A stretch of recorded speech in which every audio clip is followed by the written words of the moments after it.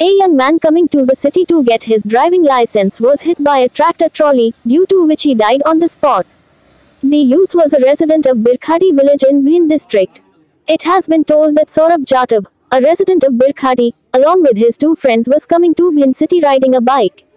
On the way, a tractor running at high speed hit him near Roorkee Pulia, due to which Saurabh got serious injuries and he died on the spot, while the friends sitting with him jumped away after the accident and fell. They got minor scratches.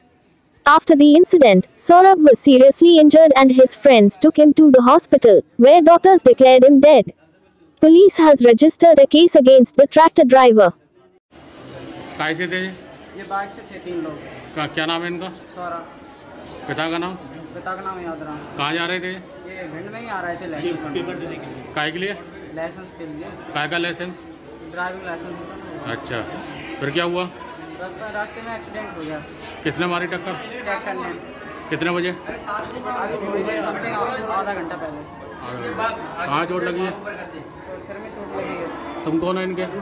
हम गाँव दोस्त थे, गाँव के हम लोग आ रहे थे तो हमने देखा। तो तुम लोग भी था? नहीं, हम लोग आ रहे थे तो उन्होंने। और 2 लड़के जो और थे वो 2 लोग लड़के आ रहे हैं वहीं पे।